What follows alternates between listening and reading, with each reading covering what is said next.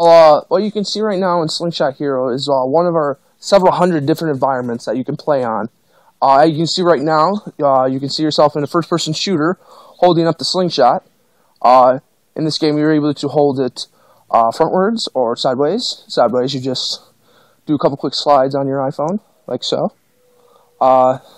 Then, if you want to shoot, you tap, and it'll load a shot, and then all you have to do is hold down, pull back, get more. As you pull down farther, you get more power, and just let go. Alright, as you can see here, we're facing an enemy. This is Zombie Swordsman. You see several of these throughout the game. You see right now I'm using a stone shot to fight this Zombie Swordsman.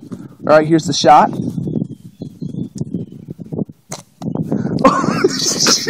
Alright, you can see this new enemy. It's called a Psycho Swordsman. You see the shot I'm using right now. It's acorn shot, wood shot. You can upgrade these different shots to give it special abilities. This special effect is water. Alright, what you have here now is the character customization. As you can see, you can go in a 360-degree angle around your character. This is him in his basic state, but he can also switch to wear various types of armor. Alright, you can see right now this character is now wearing glasses.